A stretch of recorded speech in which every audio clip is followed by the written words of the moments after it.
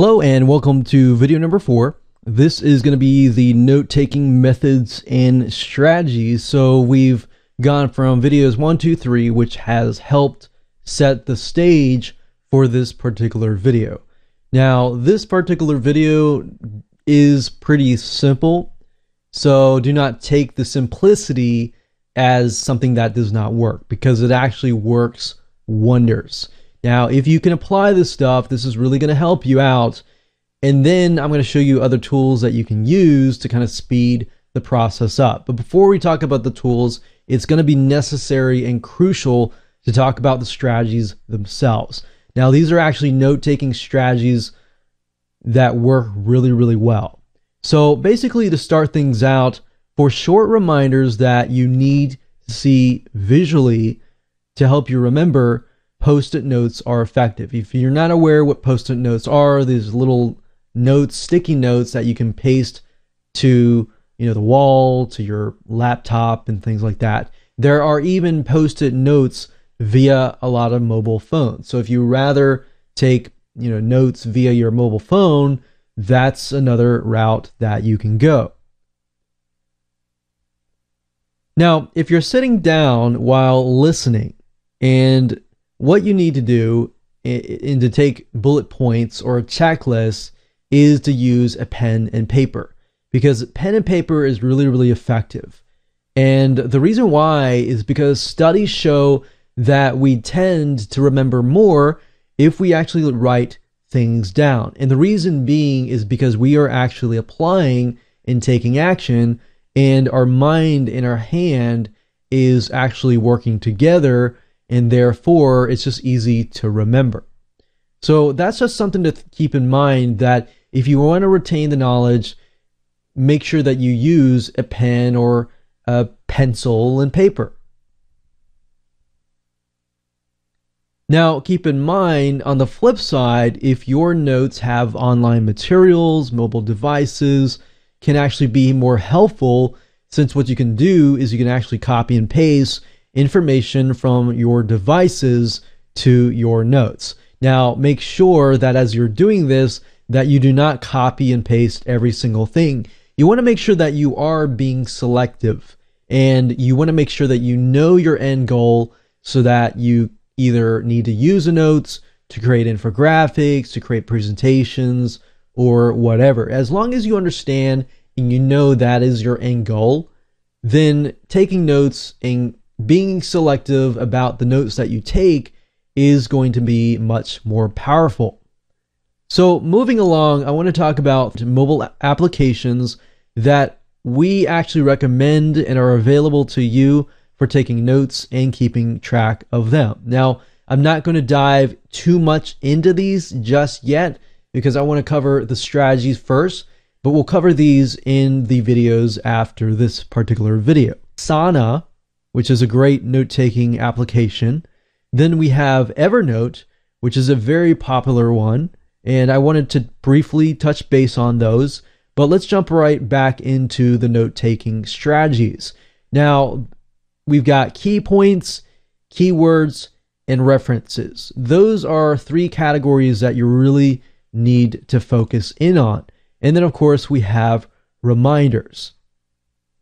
Now, you got to really think about this. Taking notes is not the same as transcribing. Transcribing was the thing that we all mostly did back in the day. We jot all the notes down, we jot everything that the teacher said down, or the webinar speaker, or whatever. That was the past. This is now. You're no longer doing this. No longer jotting every single word down, because all that's going to do is it's going to overwhelm your brain, and you do not want that. So it's important to really just jot down the essential parts. And it's really helpful to break it down into these 3 categories, which I'm about to talk about. So we've got key points, and these are, focus points of the topic, such as major headings or titles or main ideas.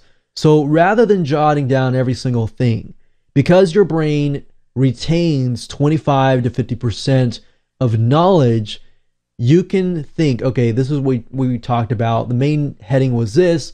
Okay, I got an idea.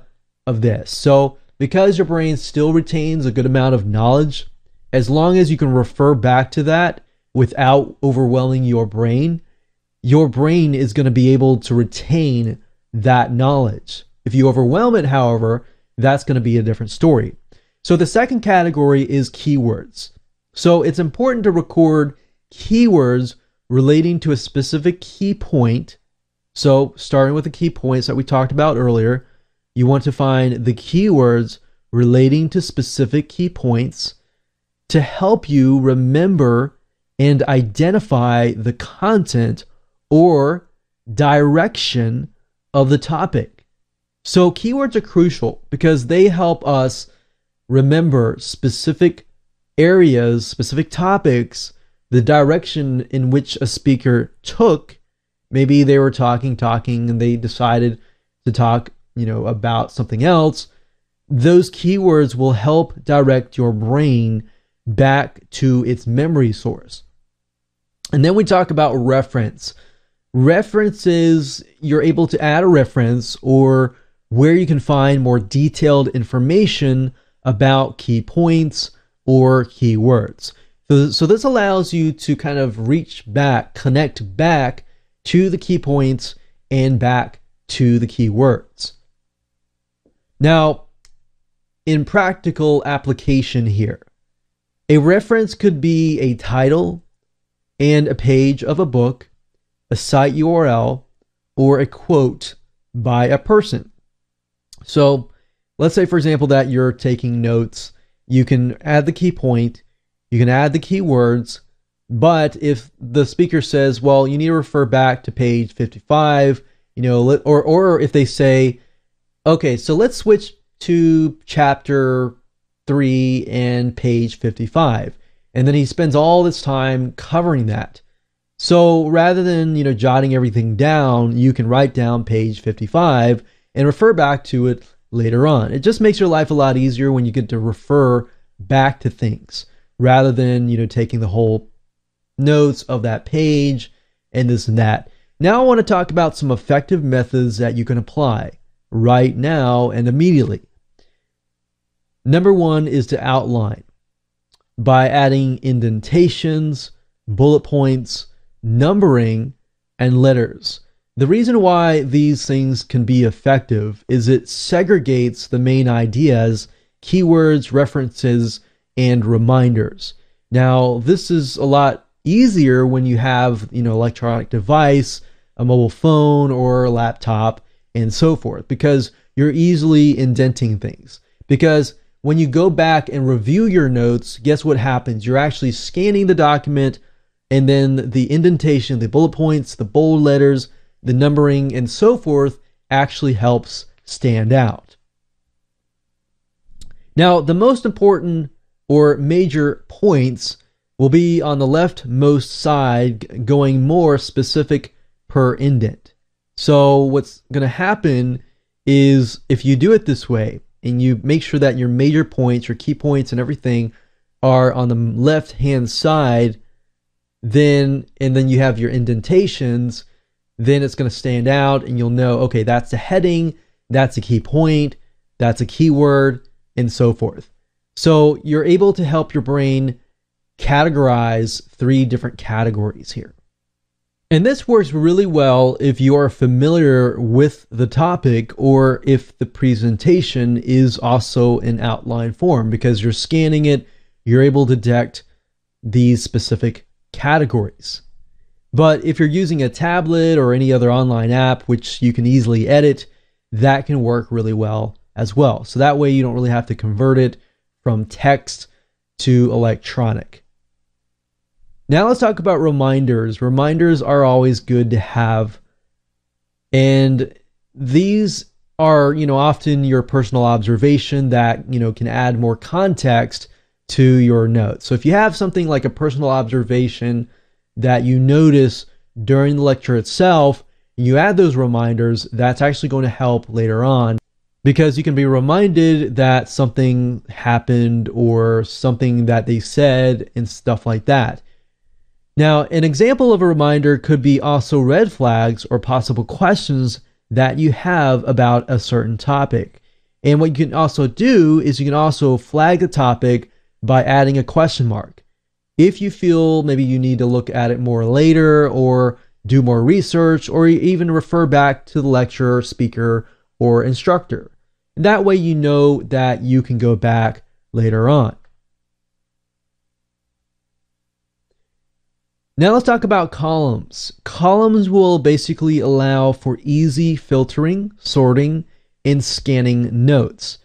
So if you look at here, if you have your key points and your everything categorized and everything like that, it's just going to make life a lot easier when you're going back to scan the notes. Yes, it may be, a little bit of a pain in the butt at the moment, but I can guarantee you it's going to make your life a lot easier and you're just going to be a lot happier. Plus, it works really well in an online format. Next thing and third thing, we have mapping.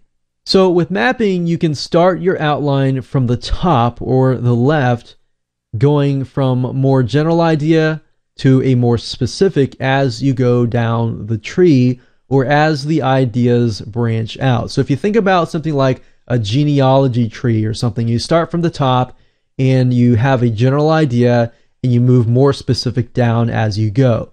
That's another method that you can use for note taking, is to map things out. Or you can use something like a mind map to map things out. That way, when you look at something, you understand the process better, especially if, on the webinar, on the lecture, they're talking about specific strategies, process, some sort of step-by-step form of, lecture. You can take that, map it out, and that way when you come back to it, you know exactly, okay, step by step. They start from here, they go to here, they go to there, and so forth. And this works really, really well with visual type folks. Now, if you think about it, there's 3 different types of main learning types.